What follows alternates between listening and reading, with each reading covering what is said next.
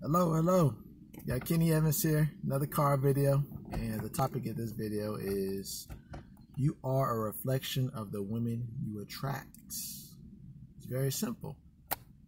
Like attracts like, birds of a feather to flock together. You do have oil and water don't mix, but there's a reason that the oil is on top of the water and it's not out of the cup. And sure, you have opposites attract, but there's a reason that they are attracted to each other. That thing that keeps them together is what is so important, because that's your chemistry, that's your connection, your common ground. So that's also very important, because depending on how that is rooted, whether it's rooted in confidence and strength, or negativity, insecurity, will determine how your relationship will go.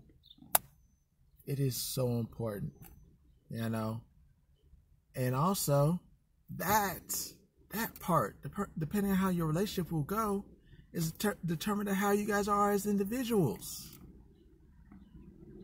That's even more important, because if you're a strong, confident individual, or if you're strong, confident individuals, you will attract other strong and confident individuals. But if you're a weak and insecure individual, you will attract other weak and insecure individuals. So it's very important. You can't have a strong and confident person with a weak and insecure person. They won't stay together. The strong and confident person will leave. Just naturally. You know what I mean? But the key is, when you have two weak and insecure people, they attract each other and they're in a relationship. The relationship is terrible. Usually, it's a woman leading, but even if it's a man leading, because sometimes you could have a weak, insecure man who has a weak, insecure woman who follows his lead, and they're still in a relationship, but they're miserable. Typical bad relationships that you could just think of. Lying, cheating, manipulation, maybe abuse, all that stuff. Insecure people, they got to back and forth each other. Oh, you do this to me, I do this to you. You do this to me, I do this to you. And it never ends. Constantly breaking up.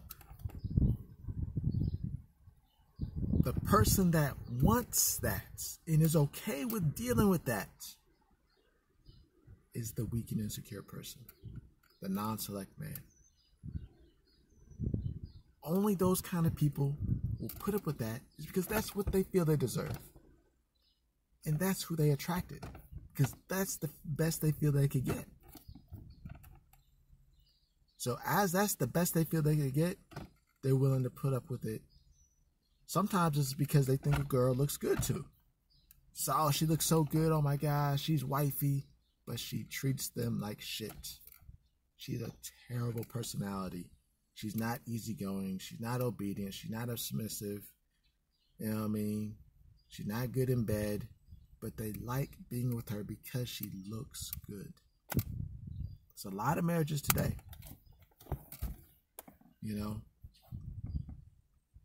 Or you got on the other side, a woman. She does not find this guy attractive. She doesn't respect him. She's miserable with him. She thinks he's boring. But because of the money, or even looks, money, and status, all of that, she's willing to put up with it. Get that family, get the security, but there's no love. And they're miserable. But it's because that's what she wanted. She didn't want love. She didn't want, entertainment. She didn't want fulfilling sex. She wanted security, because at the same time, that man wanted that security too, who she married. They both didn't want real happiness in their relationships.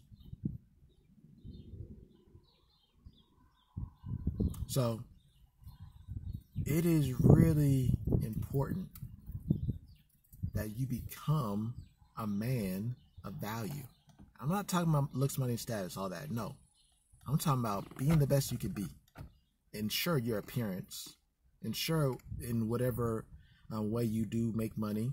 Do it for you, to make yourself happy. Do what you love. You know, have quality friends and relationships, family relationships. Have that kind of status. Because when you get that and you value that, you will also have other people who you will attract other people, other women who value the same things. It's just very important. Because if you, as a self-respecting man, get in a relationship with a woman and she's cussing, she's loud, she's disrespecting you, disrespecting other people, and people see that in public, that looks bad on you. That looks bad on you. And people keep that in mind. It's like, what is wrong with this guy to be with that kind of girl? It looks bad on you. But the fact that you put up with it shows you have that kind of energy within you because you're okay with it. Because again, if you're a strong, confident man, you wouldn't put up with that disrespect and that negativity and that insecurity. You wouldn't put up with it. You just don't do it. Out of self-respect. Because you who respects yourself, you're going to also want people who respect you as well. And of course, respect themselves as well. You know? So you got to understand, you have to build yourself into the person who is attractive to women. But you have to find women who are attractive to themselves, and men obviously as well. Not just because of how they look, but their personalities and what they're doing with their lives. Because when you have two confident and strong individuals, then you're able to really bring value to the table. You guys enjoy each other's company. You enjoy each other's personalities. Sex is great. The woman is generally more submissive and obedient, and easygoing. Life is good. You know? And then you're able to have kids in peace, and you pass down those values to your children, and therefore, hopefully, they will find the same values in a partner when they are ready. I mean, it's all so simple, so easy. You want people who are like you because it makes your life easier. But you just have to be that person who is a value and who people want to be with. Because at the same time, you have the confident and strong people. You have the weak and insecure. And like I said, you have the drama. But then kids, if you decide to have kids, they see that. And that's what they look for in the relationship, in their relationships. Unless they learn. It is so important because it's not just about you. I mean, if you don't want to have kids, that's cool. But it's for your future generation as well.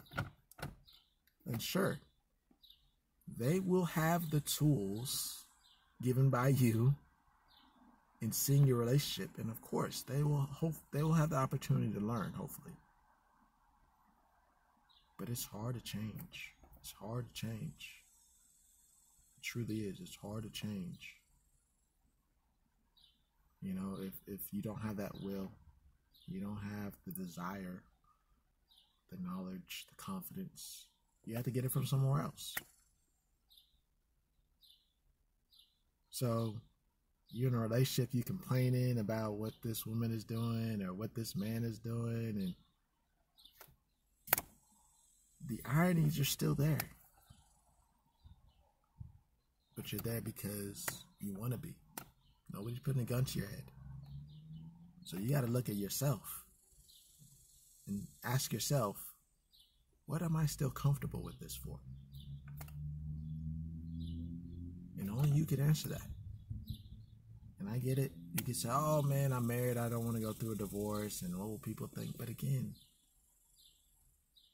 you're deciding to suffer because of what other people think. And that, again, that's a reflection of your weakness and your insecurity. What do you want? What do you want? Do you want to be the strong, confident person? Or do you want to be the weak, insecure person? The choice is yours. The choice is yours. You know, so I appreciate it. I'm glad y'all are here. Definitely learn. Apply what I'm teaching here. You will have happier, better relationships. You know, but, you know, like, comment, subscribe. Let me know what you think. Let me know if you agree or disagree. And of course, if you find value in this video, hit that donate button. And don't forget to hit that notification button so you get notified whenever I upload these incredible videos. But until next week, y'all be safe, and I'll see y'all then.